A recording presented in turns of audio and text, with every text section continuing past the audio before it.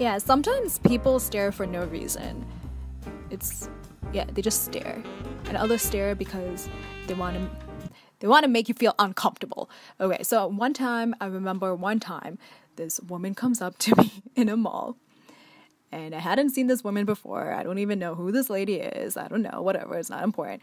But I was at this mall. And she somehow picks me apart from across the mall. So she says. She comes up to me suddenly and sputters, hello, excuse me. Yes, some human is trying to interact with me again. Yoo-hoo! It happens on occasion. But it's still sometimes kind of surprising when I have no advance warning. But I'm polite enough to respond and say, yeah. Well, I noticed you from across the mall, over there by the wall. Oh, okay. Now this is going to be either the start of an unrequited love story or I am being scouted to become a model. Now, I don't know why these two hypotheticals came into my mind at that point, but if I'm being real, I think the latter is the most logical one. And yeah. So I said, oh, that's me playing it cool. Well, I noticed your face. Oh, but of course. And I wanted to know, is it just like that naturally, or are you using any creams to help with your skin? Oh, but of course. My skin works fine. Yes, I mean, if there's something you'd like to do about it, I can help you, I can give you something. You can book an appointment with me. Now, okay, this was already sounding suspicious, and I haven't heard of doctors trolling for patients before. I think it should be the other way around. So I just asked, are you a doctor? No, but I can help you. I am a beauty professional, and I can help. It's okay. I've been to a doctor. Okay.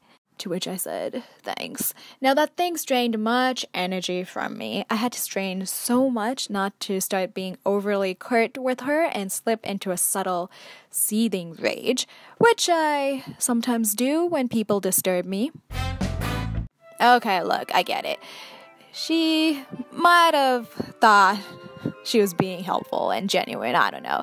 But it still is pretty tiresome when people regularly comment on your skin. And oh, by the way, if you couldn't tell through this inspired Picasso doodle, I apparently have a lot of acne and acne scarring. And I say apparently because I only look at myself in the dark/low lighting, so I don't really know. And everyone seems to think they have the solution. Honestly, if you had the solution, you would not be walking in the mall right now, trust. And it's not like I just do nothing, I also wash my face. The gasp. But I have to say, I am kind of impressed by how obvious my strange skin is, especially to this lady. She said she saw me from far away, and I can only assume this meant multiple meters away. And I'm thinking, wow, what is this resolution power she holds in her eyeballs? Or wow, how bad is my skin? Anyway, I also thought it was kind of funny. She said she had seen me earlier that day and somehow saw me again later and was compelled to complete a revolution to offer her magical salvation. But what am I gonna do? It's not like I'm gonna hide, right? Yeah, right. No, that doesn't work either. Yeah, this one time I was hiding behind a tree, but man, people will still see you and your acne, even behind a tree. You think you can hide, but no one's playing just hide. They're playing hide and seek. So, yeah, you can't hide. Remember one time, hiding behind a tree, and this person comes up and says, yo, I have some drugs. Clear your face real good. Or, yo, put this gel. It'll help real good. Or, yo, I need to find another tree.